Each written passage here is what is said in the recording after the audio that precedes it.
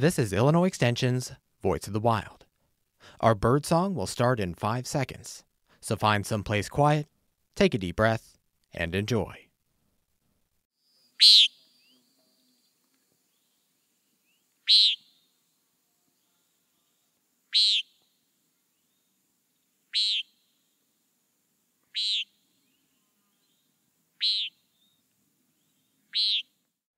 An erratic flight and narrow angular wings tipped with white bands give this bird a rather boomerang-like appearance.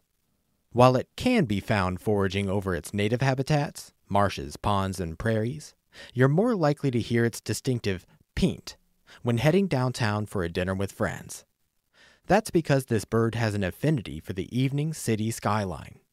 The bright city lights draw in plenty of insects for it to catch with its enormous mouth, and it finds places to nest on the gravel roofs of apartments and hotels. This bird can make a booming sound with its wings, which I'll play now. But this is far less commonly heard than its call. This is the common nighthawk, Chordeiles minor, from the nightjar family Caprimulgidae. Here's the nighthawk's nasal-sounding peent again.